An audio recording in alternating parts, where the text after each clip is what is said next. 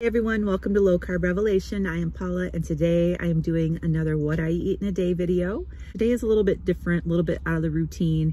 We are up at the lake and I'm out running errands with my husband. He's actually in a little country store right now picking up some worms so he can go fishing. But we are gonna go get some breakfast and then we are gonna go back to the house and just kind of hang out. And I'm gonna show you what I eat today on our little weekend getaway. I'll see you soon. Philly cheesesteak omelet, cream cheese, tomato slices, and Redmond's real salt. So I am obsessed with bird watching and I love little hummingbirds. And I set up my camera right up against the window. I have this little bird feeder and I just wanted to show you this cute little hummingbird eating and peeking at me through the window. What do you got? Come on, what do you got? A big one. The big one. Wait a minute, I gotta What? get Look at that big old monster bass. That's too That's what I'm talking about. huge. Dang, he's huge. You bite your finger off. He's huge. Okay. Wait, you gotta What a woman. What a woman. Zevia creamy root beer is so good. I also like this poured over ice with a little bit of heavy cream. It's like a root beer float. But today I'm just having it out of the can. Sitting down here watching my dog doing some fishing. Or my hubby doing some fishing. That was exciting, catching that big fish. Sitting outside right now and eating some pork rinds. This brand is really good.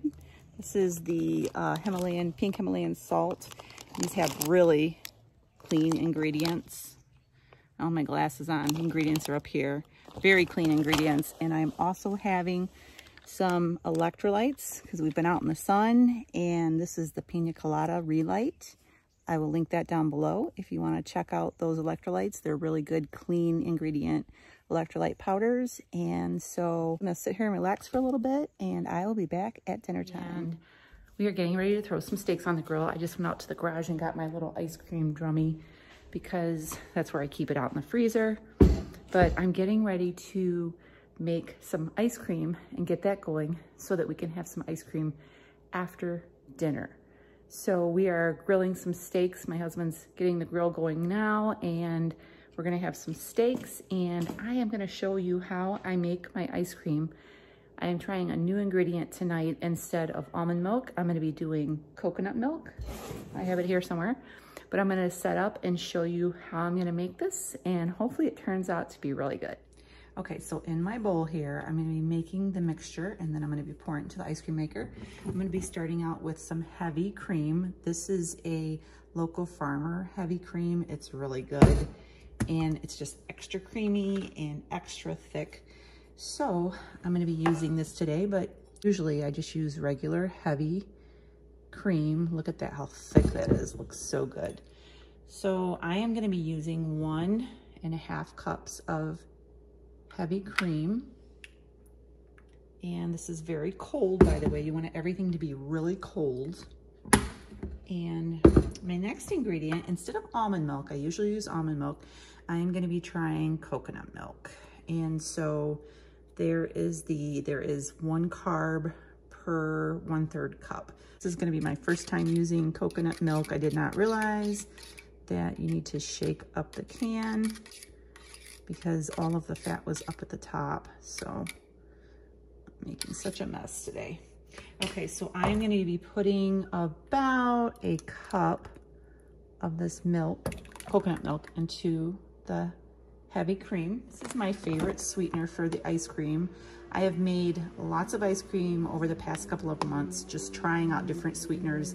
This one right here, allulose, is great for making ice cream. It helps to keep the ice cream soft. You don't want to use allulose when you're baking certain things that you don't want it to be soft. And so I'm learning what to use allulose for and what to not use it for, but it's great for ice cream. And I'm going to be putting 3/4 of a cup of this into, this is a 1/4 measuring cup. And then my last ingredient is vanilla extract. And I'm just gonna put maybe a teaspoon, tablespoon, eyeball it. I am just gonna take this whisk and get it all mixed together. Make sure all that the sweetener is dissolved. I'm really surprised how easy making homemade ice cream is.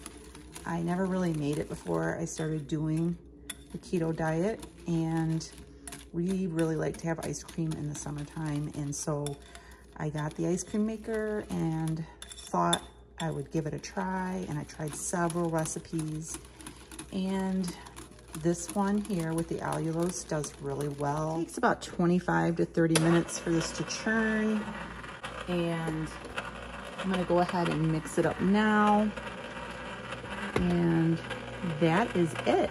So we're gonna go ahead and get our steaks on the grill, and I'll show you what those look like when the time comes. We'll be back. It's dinner time, and we are having grilled ribeye steak and salad with ranch. You good? Oh yeah. Enjoying the lovely view here. I will be back and show you dessert. Right now, we're gonna go chow.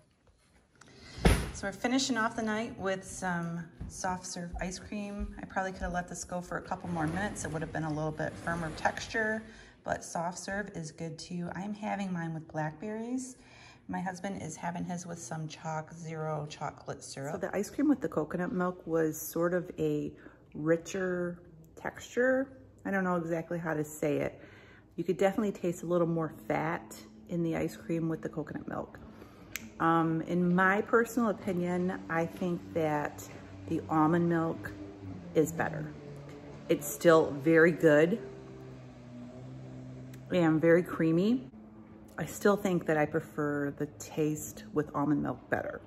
So I gave it a try, and I would use it again. I have a half a can left, and I definitely would use it again. It was not bad, but I prefer the almond milk. So just wanted to try that and wanted to let you know. That is my video for today. We're gonna be stopping eating now, and it's 6 o'clock. We usually stop eating around 6:30, and we intermittent fast until 10 or 11, sometimes even 12 o'clock the next day, depending on how we feel. So we are done for the night. I may sip on some hot tea later if I want something, but that is it for food. So I'm gonna let you go for now, and I will see you in my next video. Make sure you subscribe to my channel. Give this video a thumbs up because it helps me out. I will see you in my next one. Have a great day, and God bless.